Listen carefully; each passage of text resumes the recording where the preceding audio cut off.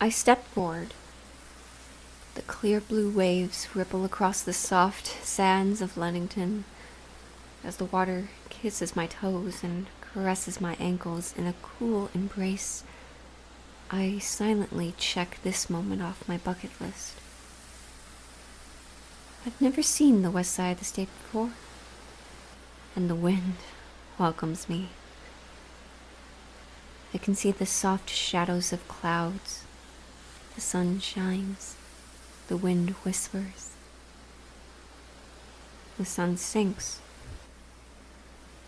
My mom and dad snap their photos restlessly, relentlessly, desperate for a sight to capture while it is seeping right before them.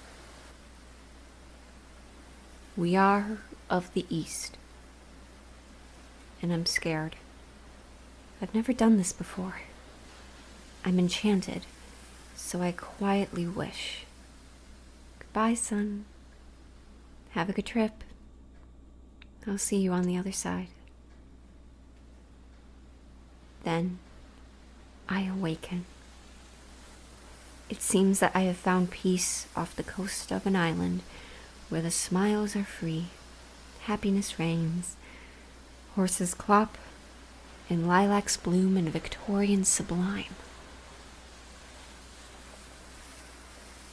What a beautiful somewhere in time I am.